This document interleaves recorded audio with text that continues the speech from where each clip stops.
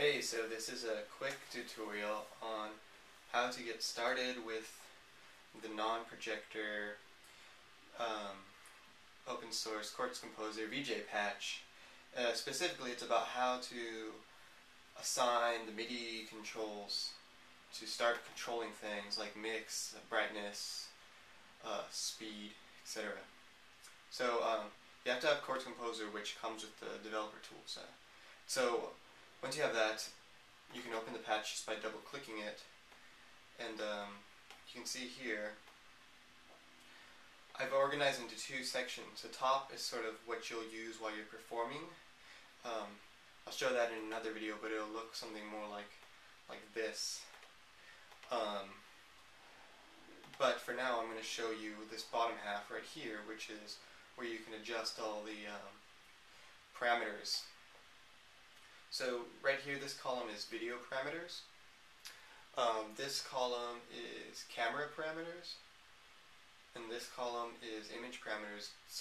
For example, playback speed, mix, saturation, brightness, contrast, alpha, red, green, blue, width, auto scale, and feel free to add your own. To do that, you would double-click one of these macro patches and add new published outputs. But you can also just use it as is. So right here, this is this object right here is called the MIDI controller's receiver, and that reads information from here.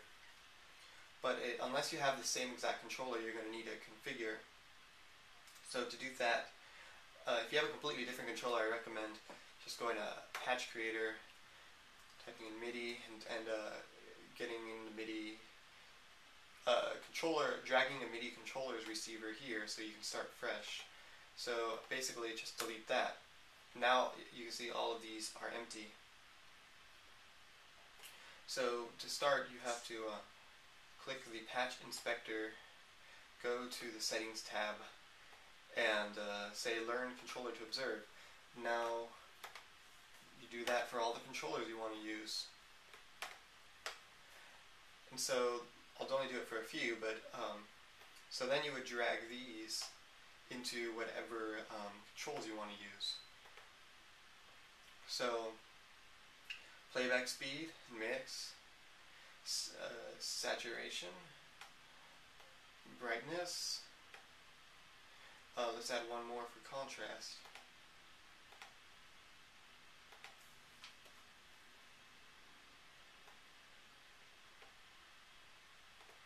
So that's about it. That's how you do it.